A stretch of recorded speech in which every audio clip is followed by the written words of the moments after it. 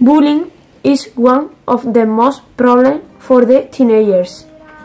The sensation of to be alone is very horrible. Bullying often starts when people become something about you that is different. It can be how big you are, the color of your skin, or how you are doing at school. Amanda, a girl of 13 years old, arrived to a new school. She was from Canada. The students thought that she was so pretty. They wanted that she send a photo about her body, and she said it. The image circulated on social media. She started to have harassment. Students started insulting, humiliating, and beat her. This provoked that she moved to another school. 1 year later, a man wanted that the girl send him more photos and videos.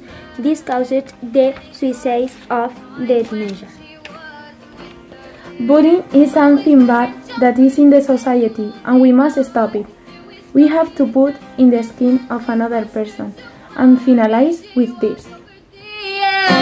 How do you feel now she's gone?